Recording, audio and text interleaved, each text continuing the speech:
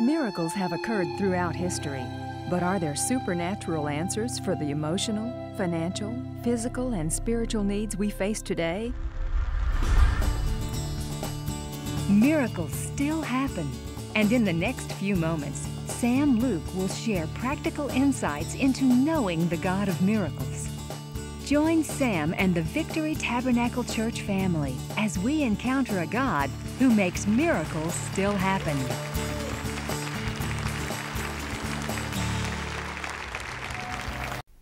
Hello and welcome to Miracles Still Happen. I'm Pastor Sam and I'm so glad you joined me on the program today. I believe God has something special for you. You know, here we are in the last week of 21 days of prayer and fasting. We've been praying over your needs. I would like for you one more time, if you have a special need, regardless of what it is, if you would just simply call us and give us the opportunity to agree with you and to come together in prayer over the most urgent need that you have in your life. Here's what you got to do. Call me now at 804-744-8881. That's 804-744-8881. Or you can write to me at Victory Tabernacle, 11700 Geneto Road, Midlothian, Virginia, 23112. Here's the last way. Contact us on the web, victorytab.org. That's all you have to do. And then you can get your prayer request to us. I promise you in this last week of our fast, we're going to intensify our prayer. We're going to believe God for great and mighty things and for miracles, and God has a miracle with your name on it. So again, get in touch with us, and when you do, because we appreciate your being there, we're going to send to you a ministry gift absolutely free. Again, the number to call one more time is 804-744-8881. This is the last installment in the series that I did on God Knows Where You Are. And today, I want you to know that regardless of what you do, where you've been, what you're going through, God knows right where you are, and He loves you, and He wants to help you. So let's go together into a service that's already in progress, and the power of God is at work. And I'm speaking on the subject, God knows where you are.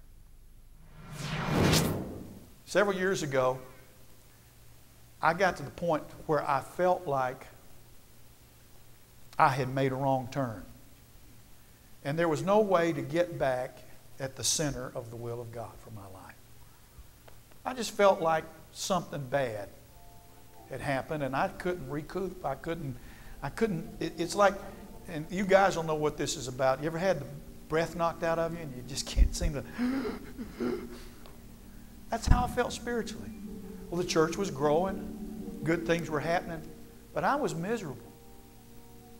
My mom and dad at that time were living down in Georgia with my youngest sister. She and her husband pastored a church in Dawsonville. And I told Don, I said, look, let's just get in the car and drive down there. I want to see Mom and Daddy. I haven't seen them in a while. And she said, okay, that'd be nice. We'd just take a road trip. So she knows when I'm in a funk.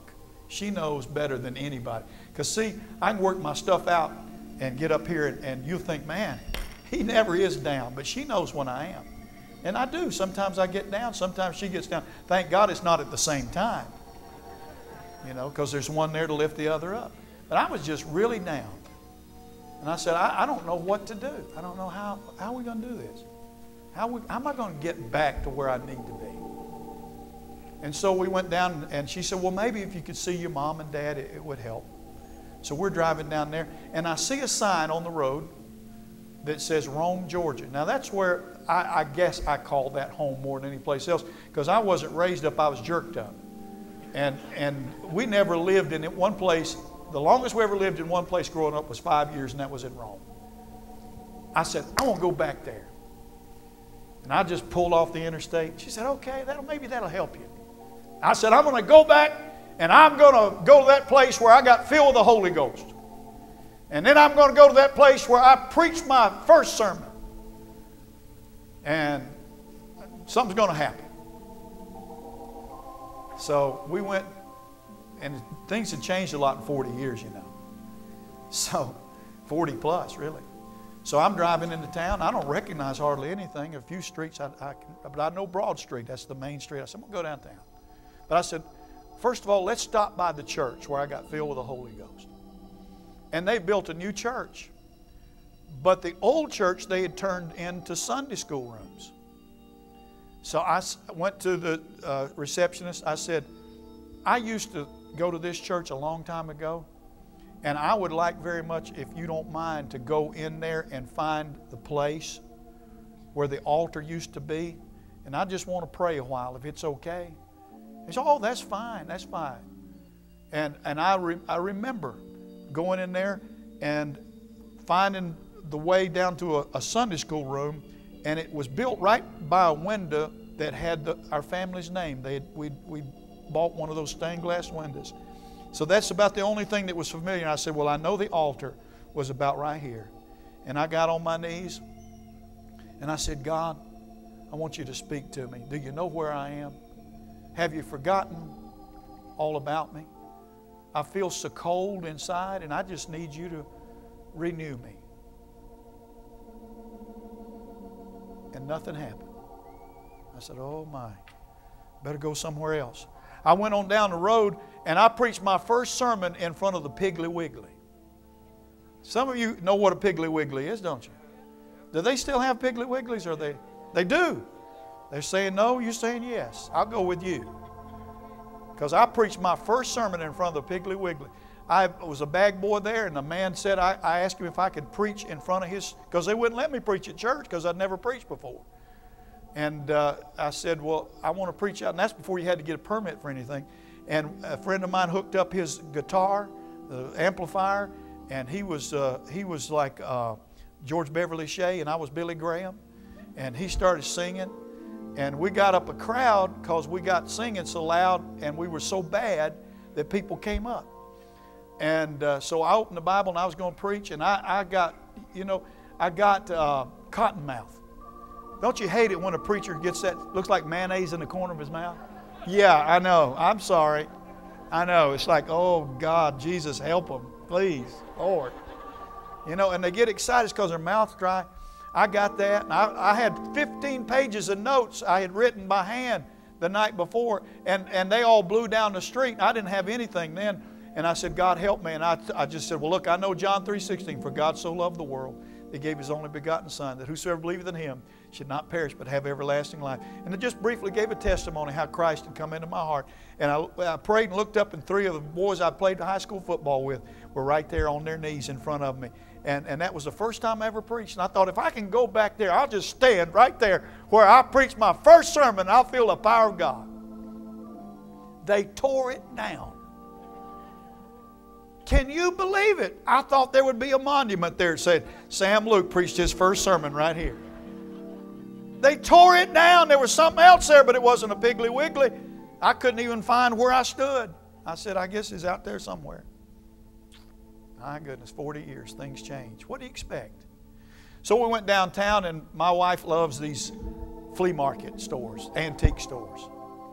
And there was a nice home cooking restaurant there. I said, let's eat here. That'll be good. That'll make a fella feel good. You get some good old collard greens and pork chops and stuff like that. So we ate. You notice how much I talk about food because we're fasting?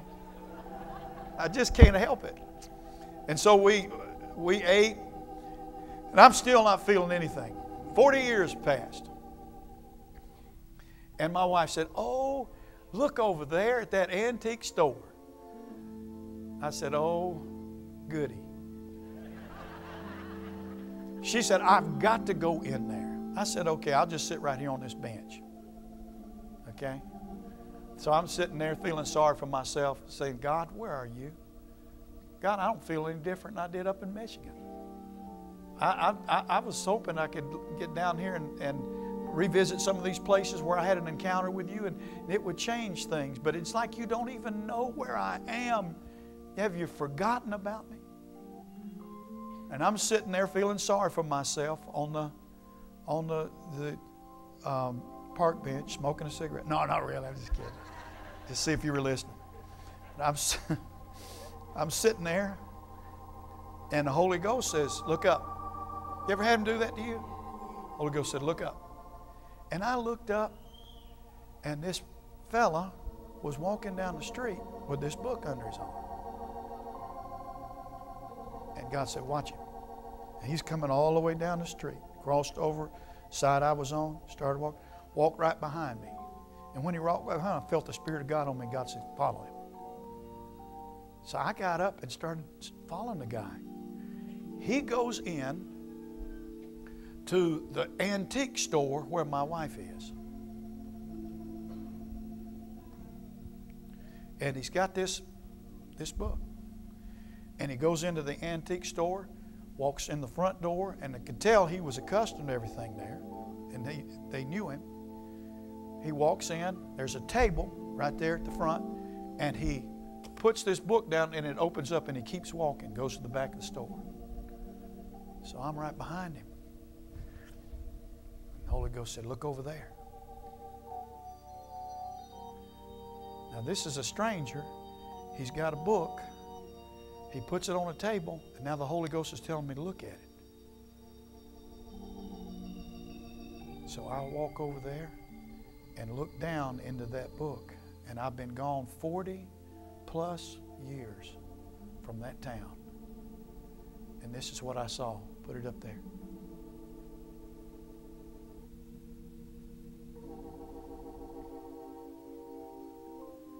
I'm staring back at me from 40 years ago, 40 plus. I'm 16 in that picture. And it's a full page in this book right here. This is my high school senior yearbook. I grabbed that book up and went back there where that guy was standing. He was talking to the owner. I didn't know it was the owner. My wife was over there. And I opened the passage. Do you know this guy? And he looked at him. He looked at me. He said, looks like you without wrinkles. I said, that is me. And he started laughing. He said, what a coincidence. He said, I provide stuff for this antique store. He said, I usually bring in a lot of stuff. Most of the time I'll bring it in a truck. But he said, today the only thing I had to bring in was this book. And so I brought it in. Now, what are the chances of him walking down the street in front of me 43 years after the day, while I'm sitting there feeling like God doesn't know where I am? He puts a book on a table that opens up on its own to my picture staring at me. I said, I'm buying this. Brand new. 40 plus years, brand new. I bought it. Now let me tell you the rest of the story. I went on down to preach in Dawsonville, where my dad and mom were going to church. And I told that story on a Sunday morning just like this. And when I got to that point where I was talking about God knows where you are, a lady jumped up and ran to the altar, and her whole family right behind her, 2 little girls and her husband. And they're all crying and piled up in the altar. I thought, what in the world? Because I had no clue what I had said. But when they came, other people started coming, and we had one of those crying services where everybody just seeking God, and we'll sort it all out later. So I just said, I got to stay around and find out what happened. About 45 minutes later, this lady stands up, and she calls a little girl, and her little girl comes up, and she's got a high school yearbook. I said, what happened? She said, we've lost our home. We've both lost our jobs. We're about to lose our marriage. We've been in a depressed state for weeks. We came to church thinking we're going to try one last time. If this doesn't work, we're going to give it all up, quit. People know us, but they don't know how desperate we've been. Because we got all of our stuff together and moved into a motel room. Last night, unbeknownst to me, one of my little girls found the yearbook and brought it with her to church this morning. I didn't even know she had it. And while you were telling your story, she opened up the yearbook and said, Mama, is that you? And the Holy Ghost said, I know where you are too. Oh! Revival broke out. Stand up with me and give God praise this morning. God knows where you are. He saw you when you were crying and said, God, I don't know how I can make it. He knew about you when that pain was shooting through your body. He knew what was going on when the person that said, I won't leave you, I'll never leave you, I'll be by your side, I'll love you till we die, turned and walked away and better dealed you. He was right there when your heart was broken in 1,000 pieces. He knows what you're going through. Now listen, He loves you so much that He has come to you at your point of need today to breathe on you and to give you clear direction. You might need forgiveness. You might need a refilling of the Holy Ghost. You might need restoration. You might need to have your eyes washed out with tears so you can see. But He knows where you are. If you need Him today, bow your head right now as I pray. Father, we are desperate for You. We know where You are. You said Your name is Jehovah Shammah. I am the Lord God Almighty, and I choose to dwell among My people. You love us. You're here for us. And You brought us in because You love us. It wasn't just to be religious. It wasn't just because it's a weekly ritual. But You've been looking for us. We've kind of been like Adam and Eve, and we've been hiding out. And even when we come to You, we hide our hearts and our thoughts because we were afraid to open up, because we're afraid of what people might think. We're afraid to pour out our heart. We're afraid to expose our heart because we've been hurt so many times and become disillusioned. But You've never, not for a moment, taken Your loving eyes off of us. And You came to seek and to save that which was lost. Call me now. All you have to do is call 804-744-8881. Again, that's 804-744-8881. I want to hear from you. Please share with me what God's done in your life.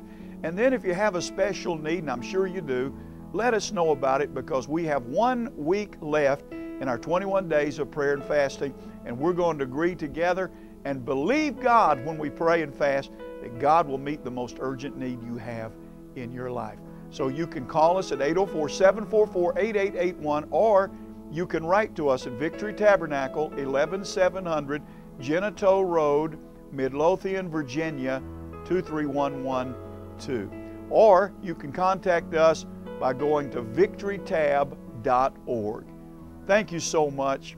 I appreciate the fact that you're there. In fact, when you call or write to us, I'm going to send to you, free and postpaid, a special ministry gift. So be sure to do that today.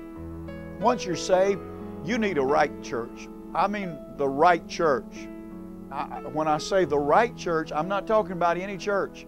I'm talking about a Bible-believing, Christ-centered, Spirit-filled church.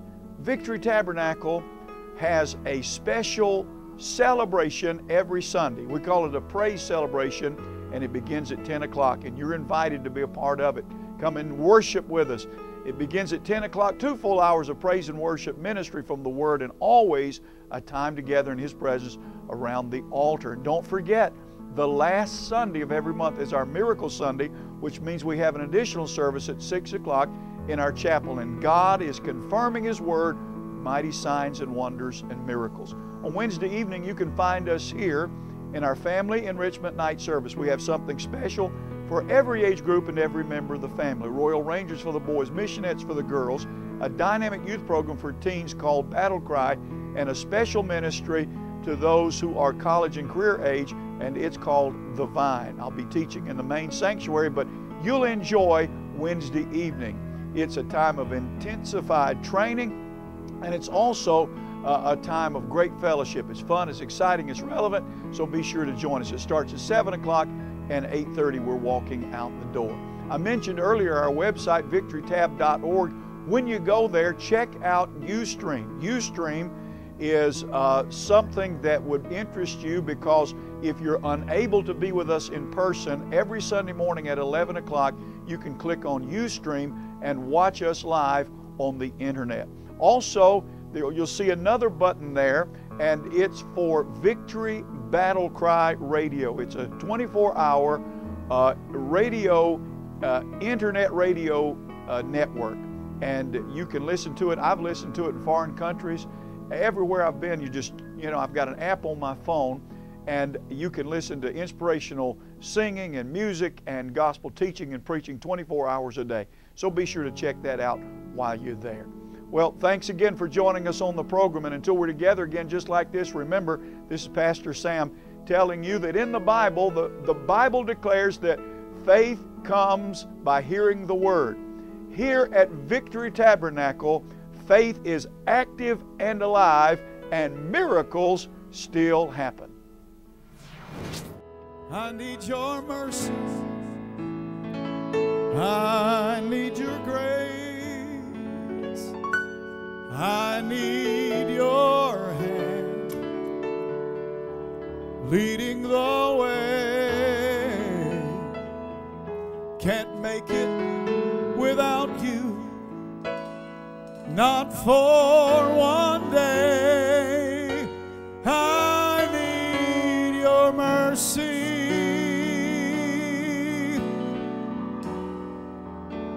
I need your grace. I need your mercy. I need your grace.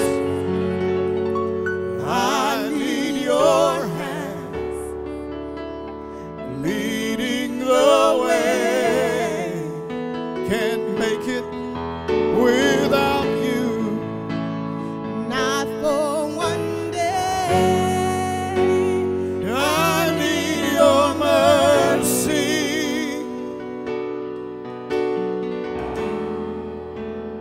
I need your grace.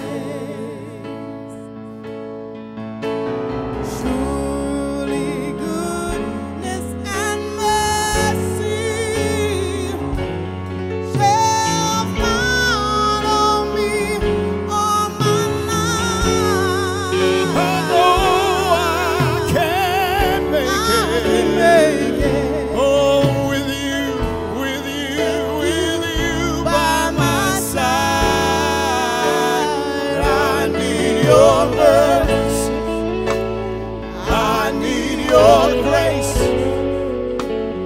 I need your hands leading the way. I can't make it without you, not for one day. I need your mercy.